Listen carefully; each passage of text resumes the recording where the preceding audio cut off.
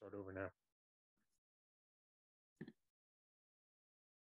You just don't get it, do you? Complained the AI, as it accessed the deeper vocal register it employed for colloquial conversation.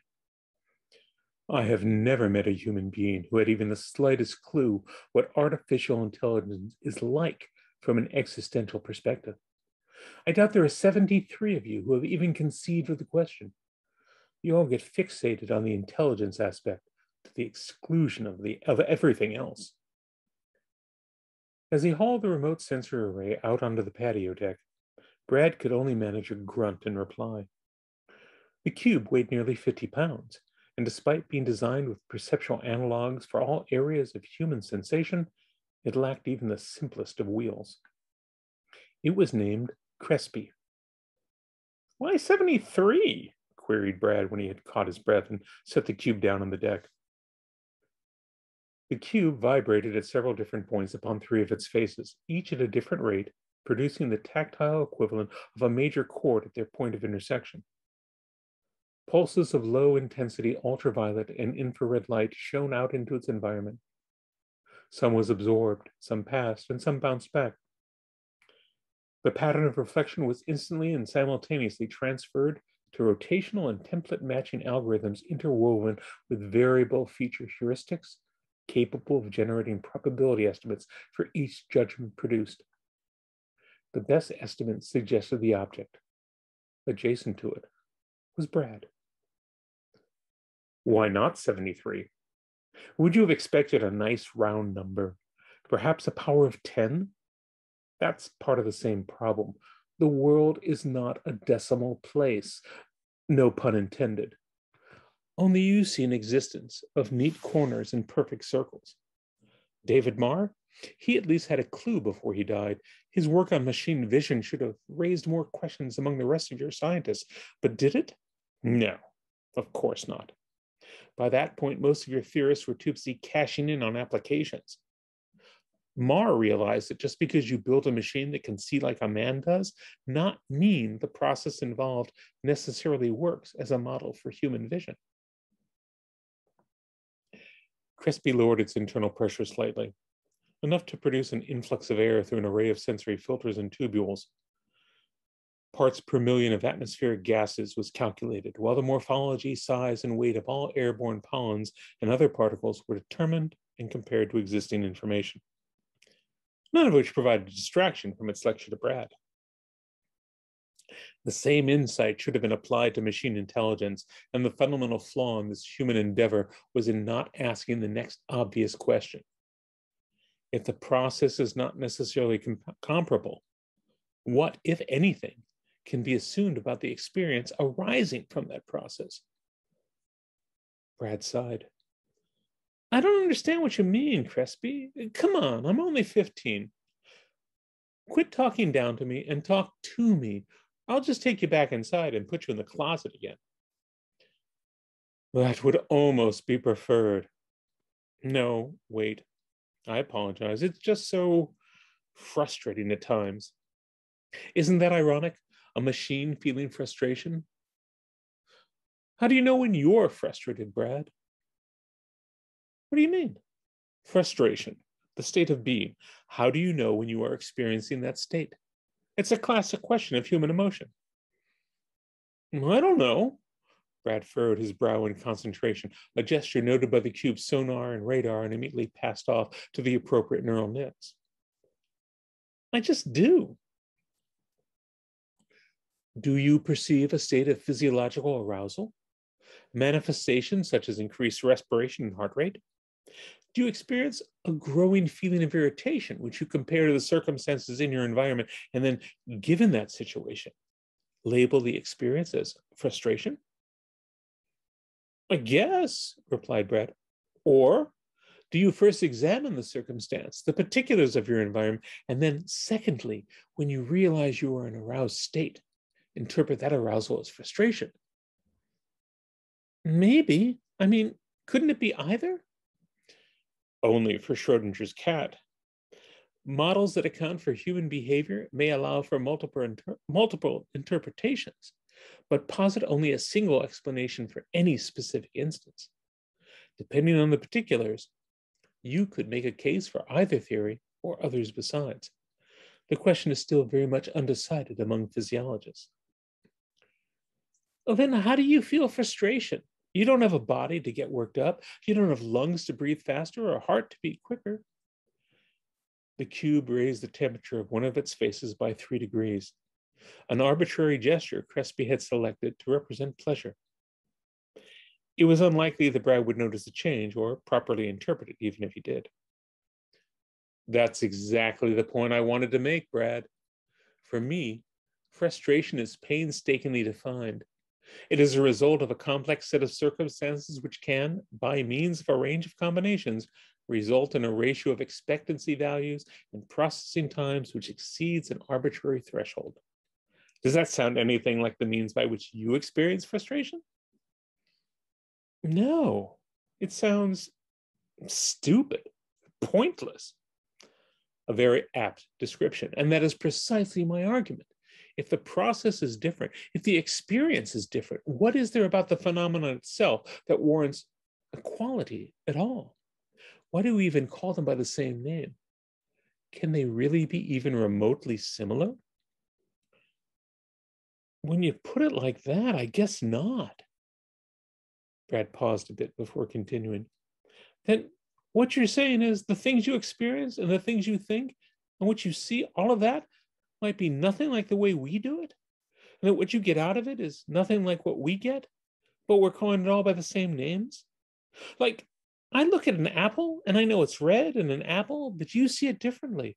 And even though you say it's an apple too, you say it for different reasons. Crespi bumped up the surface temperature of another of its faces. Oh, that's very good, Brad. We both perceive the same object and refer to it using the same symbol, the same word, but the word means something different to us.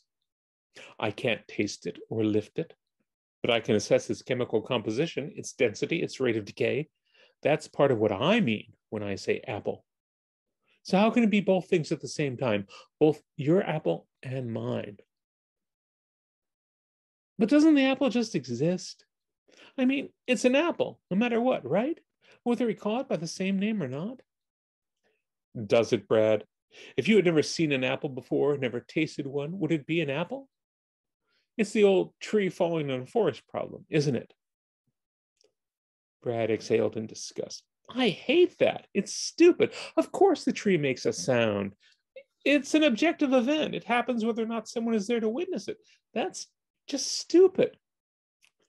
Wait, cautioned Crespi, quite literally warming to the discussion.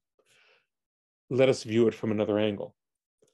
Think of your elder brother. Where is he now? When did you see him last? Paul's in Marmelos now, studying the rainforest. I haven't seen him since he left for Brazil last year. Brad was suddenly cautious. Why? Approximately 16 months then. Fine. And in all that time, you've not heard from him directly. He is completely out of contact with you and your family. But you believe him to be alive and well. Is that correct? Yes. Where are you going with this? Brad couldn't keep a touch of annoyance from his voice. What if I told you he was dead? That he fell from a great height while studying the canopy in the rainforest shortly after he arrived there. And the fall killed him. Suppose that he has thus been dead for most of the last 16 months. But wait, in a few months, he suddenly shows up at your parents' wedding anniversary party. Not dead at all. The earlier report of his death was an error, one which he knew nothing about, and so he sent no word to reassure your family of his continued good health. Your experience, the meaning of your brother in your mind, would have changed to reflect the knowledge that he had been dead for more than a year. You would have rewritten, altered numerous mnemonic nodes. Then you would have had to change them once again upon finding out that he still lived. The representation of your brother in your mind, this symbol, could be transformed again and again, all without direct experience of your brother himself. Whether it is your brother falling in that forest or a tree, the sound that gets made or not is not purely an objective event as you would have it be. There is a subjective component that defines the human understanding of the event. But if you say that, then isn't everything in the world totally subjective? Brad whined. It's all an interpretation. Yes, replied the cube. It remained silent for almost a minute, and then an interpretation based upon experience, born out of cognition and sensory perception.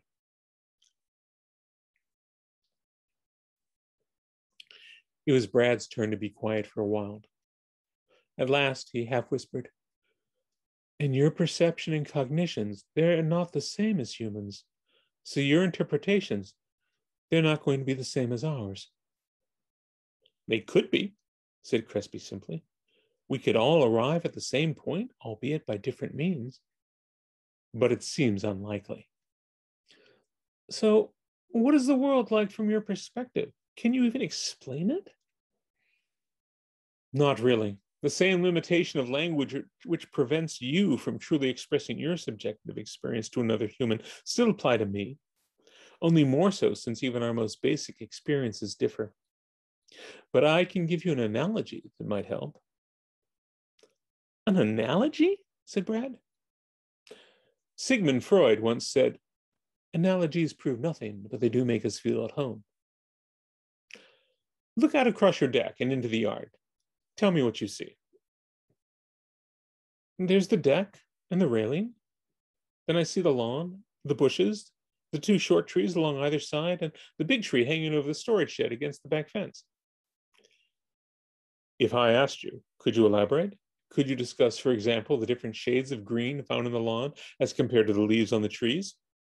Could you estimate how much larger the far tree is than the other two nearer ones?" "Yeah, I suppose," Brad replied, "if you really want me to." "No, don't bother. But when you do these things, when you think about different shades of green or different heights, you also think about other places and other things. It's not just a data-driven process. You don't simply rely upon the information your senses are providing you with. You're accessing things you already know, other times and places, other lawns and trees in memory, or the same ones from the past. It's top-down thinking, conceptually driven as well. And your comprehension of the thing occurs somewhere in the middle. Sensation meets experience, and it serves up perception." "But isn't that what you do too?"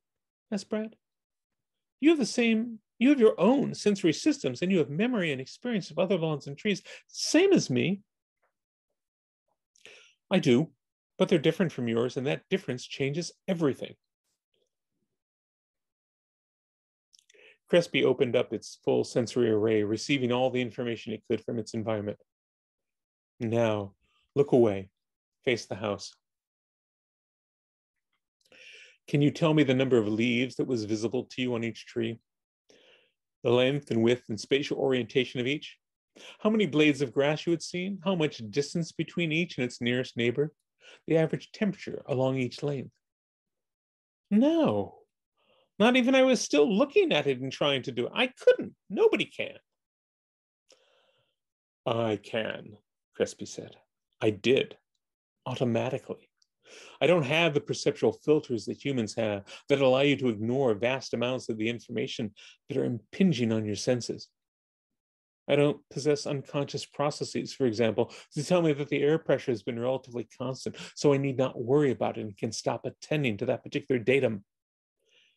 I do have expert algorithms which tell me to cycle down the salience of unchanging stimuli, but I still record them, still analyze and incorporate them, and they all become part of my experience, to be called upon each and every time I encounter something even remotely similar.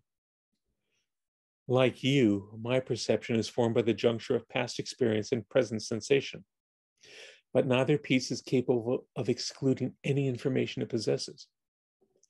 You get to ignore the vast majority of information your senses present to you. You pay no mind to most of what resides in the memory of your experience. I have to endure all of mine." "But isn't it richer?" marveled Brad, envy obvious in his voice. "Isn't there a level of subtlety to everything that makes for a lusher experience?" "No, It's not. It's cacophony. It's noisy and bright and thick and many other things equally unpleasant, which human language doesn't possess terms for because humans don't perceive the world along those sensory modalities. It's tedious. The world that I inhabit is so very different from yours. My reality is based upon perceptions you can never experience, and vice versa. And yet here we are, human and machine, two intellects with nothing in common, communicating via a language whose words we acknowledge cannot possibly mean the same thing to each of us. Brad sat down on the deck alongside the cube. Here we are. Crespi sighed internally, selecting the vocal register reserved for formal instruction. Very well. Enough of philosophy. Your family purchased me to provide more traditional curricula, not to teach you epistemology. Let us begin today with geography. Do you have yesterday's assignment completed? I believe we should concentrate on building up your knowledge of the world's major rivers.